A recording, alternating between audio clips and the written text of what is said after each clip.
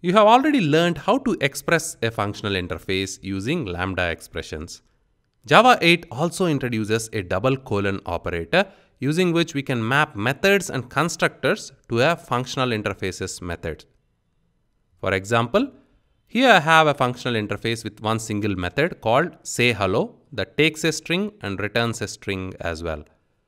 We then can express this functional interface using a lambda expression, or within our class we can define a method which takes the same argument and we implement that method.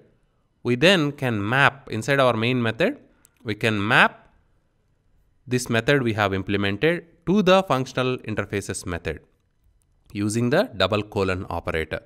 Since this is an instance method, we first need to create an object, and then using that object and the double colon operator, we are mapping this implementation to the functional interface.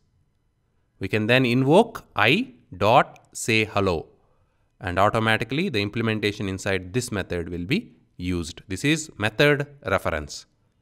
This method need not be a instance method or object method. It can also be a static method. If it is a static method, then we will simply use the class name double colon my method to reference the method. The only rule that we need to follow is that the method that we are implementing should take the exact same argument as the method in the functional interface. The name need not be the same. The return type need not be the same. Even the access modifiers like public, private, etc. need not be the same. The only rule is the method argument types should be same.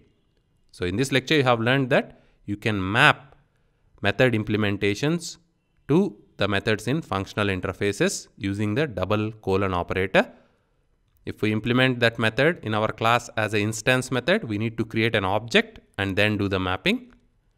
If it is a static method, we can implement a static method as well, although the method in the functional interface is not static.